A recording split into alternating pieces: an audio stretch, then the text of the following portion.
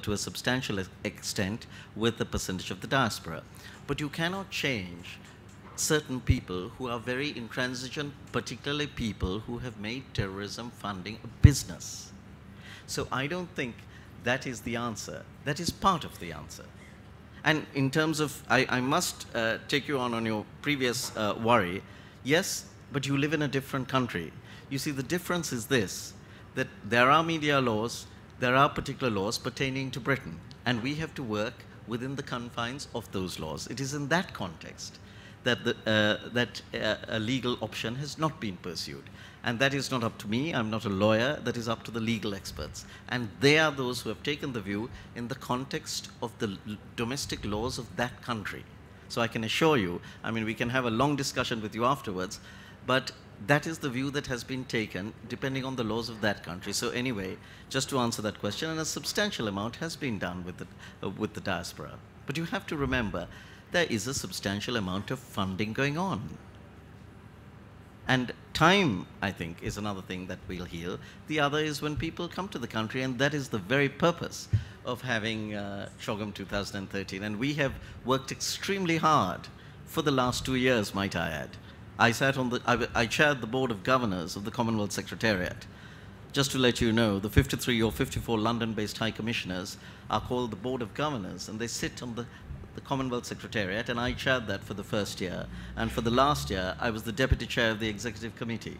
We have worked relentlessly, ceaselessly, with the Commonwealth High Commissioners to ensure, particularly, that they're appraised of this, particularly prior to the Perth Conference, when it was reaffirmed that we would be hosting CHOGM. We worked tirelessly, even prior to all those issues regarding the Commonwealth Ministerial Action Group.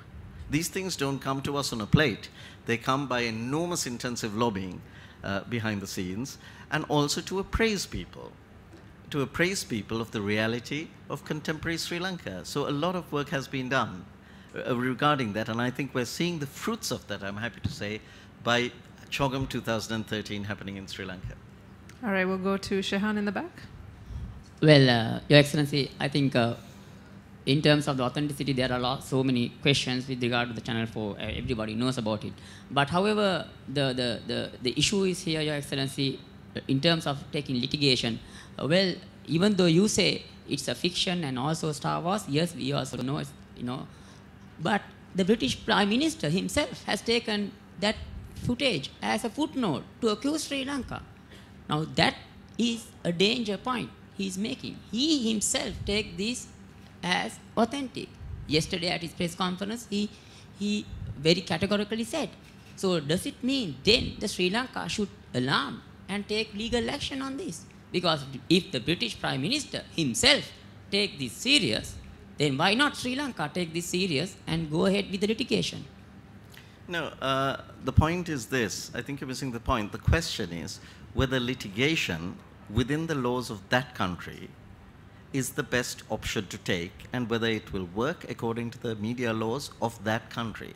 That is an entirely separate issue from the issue as to whether anyone, whether it is the British Prime Minister or any opinion leader, quotes the Channel 4 footage.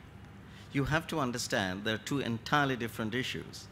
The decision regarding litigation, the decision regarding the need for the imperative for something to be done is entirely different from the decision as to whether litigation will succeed within the confines of the laws of that country. And that decision has been taken time and time again by legal experts.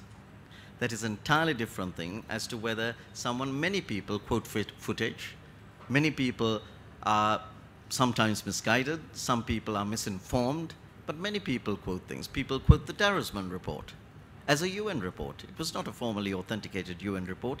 It was never requested formally by the UN. It was a private report. Many people quote that. Many people don't quote that section within the Darusman report itself that says that those things within it are written in the form of a narrative and require a higher threshold to be considered evidence.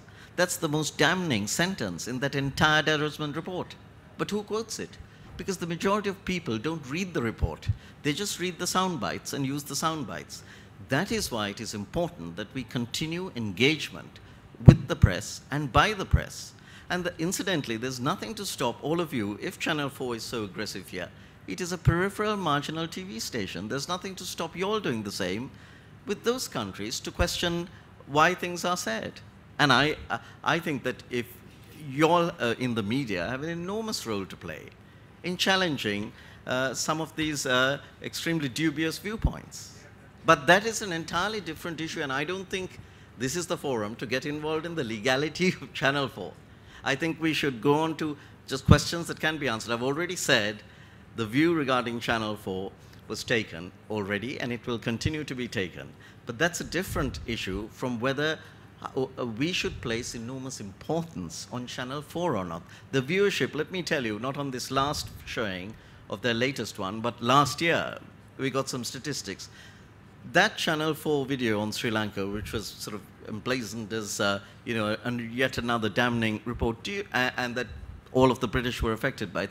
Do you know, on that showing, that day at 11 o'clock at night, the readership for that Channel 4 movie was a few thousand people, something like 30,000, 40,000 people. On that same day, the viewership for the cookery program was a few 100,000 people, and a viewership for a football match was 850,000 people. That will give you an index of how irrelevant Channel 4 is. So it is your duty to understand the context, and what we need to do is to move on with contemporary Sri Lanka and the beauty of Sri Lanka now. We don't need to be defensive about people who give us unauthenticated stuff in the first place. What we can do is publicize more the hard fact about the progress we have made in the country and what we intend to do, and I think that is what is important. His Excellency the President will chair the Commonwealth for the next 2 years.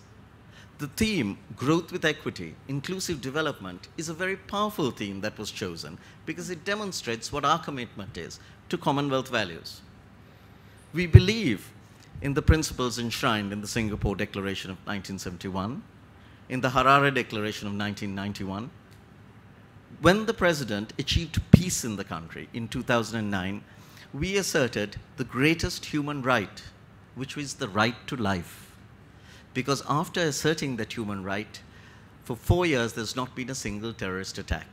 Secondly, by the President achieving peace in the country in May 2009, we subscribed to the first fundamental principle enshrined in the Singapore Declaration of 1971 and the Harare Declaration of 1991, which is a commitment to international peace and security. That is important.